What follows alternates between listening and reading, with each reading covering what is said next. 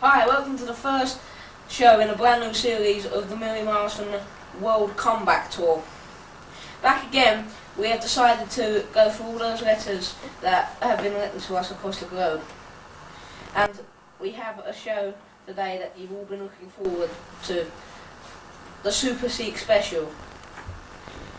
Then we decided to talk to two different Sikhs and how the Guru Granth Sahib affects their everyday life. Our first guest of the new series is Mr. Harpreet Vendesha. Come on, Harpreet.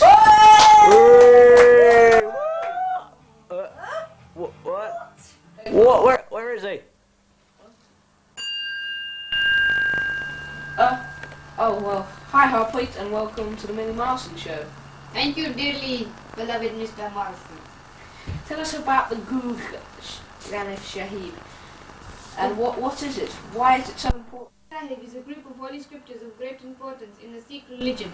They are written in a special type of script called Guru Mahi, and the words contained within the beautiful book are called Guru Bani, and are written in poetry as hymns so they can be read out easily at religious festivals and gatherings. Where did these scriptures come from and where are they read out? These scriptures are teachings of Guru Nanak. They teach Sikhs how to live a good holy life, and if followed will bring internal happiness and joy. However, they also have words of other gurus as well as Muslim and Hindu holy men. As I said before, they are read out at all religious occasions, but mostly they are read out at the Gurudwara, which is a gathering of Sikhs to listen to the words of the Guru Granth Sahib. They are... Thank you, Harpreet, but the audience are getting bored of your voice. Break now, but keep the smile and don't touch the dial, because after the break we'll be speaking to Harpreet's stepbrother Joshi. Be right back. Right. Pizza Hut pizza. Even Millie Milson enjoys it.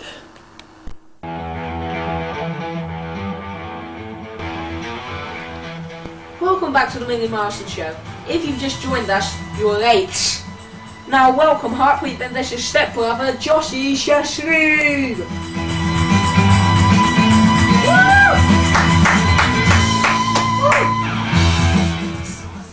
For legal reasons, Joshi's face has been blurred.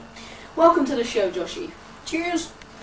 Tell us about the gatherings which take place in the Gurdwaras. The good wars. Oh, you must mean that waste of time where a whole lot of beards gather in a building and read I'm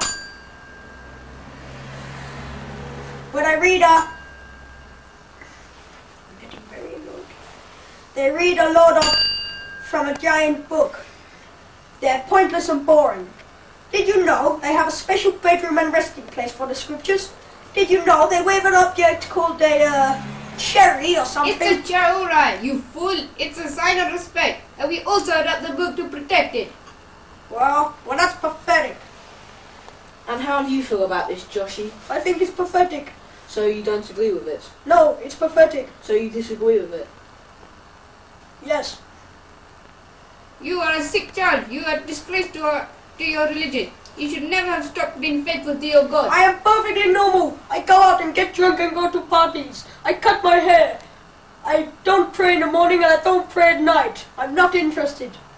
So you're not worried about what your family or anyone else thinks of you? Nope. Now you tell me I'm making a mistake. You're making a mistake. I told you. You fool.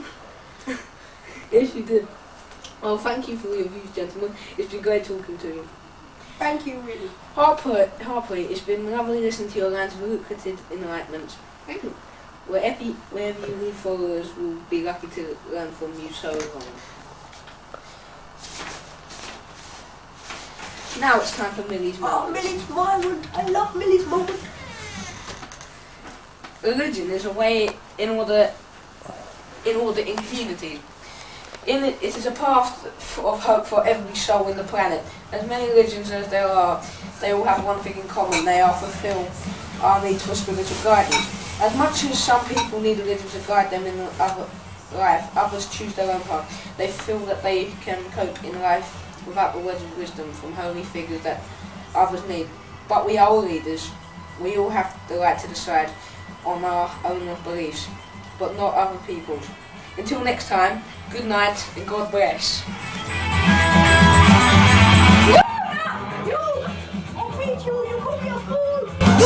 Hey, you two, come on!